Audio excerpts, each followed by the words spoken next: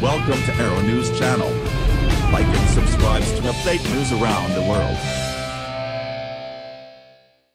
Right now is the only opportunity for Israelis and Palestinians to reach a peace agreement, according to President Donald Trump, but he expressed doubt over whether Israel is up to the task.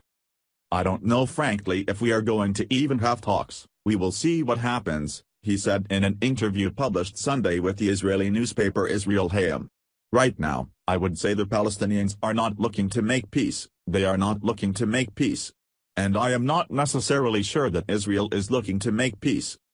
One of the primary issues is the continued Israeli push to build settlements on Palestinian territory. In a possible jab at Israeli Prime Minister Benjamin Netanyahu, whose time in office has been defined in large part by settlement expansion, Trump acknowledged that settlements are making the peace process more difficult. "Israel has to be careful with settlements," Trump warned. "The settlements are something that very much complicates and always have complicated making peace." He appeared to contradict himself, expressing doubt about the likelihood of a peace process but also proclaiming that the opportunity has never been more ripe. U.S.-Israeli relations are at an all-time high, he said, and the chance to make peace will never happen after this.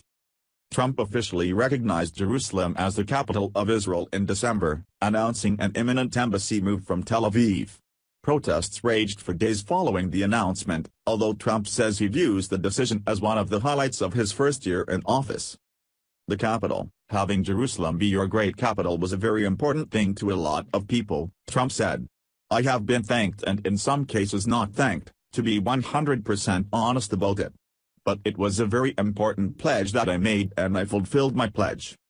Netanyahu praised the move, while a furious Palestinian Authority President Mahmoud Abbas said he would refuse to let the U.S. serve as a peace mediator going forward.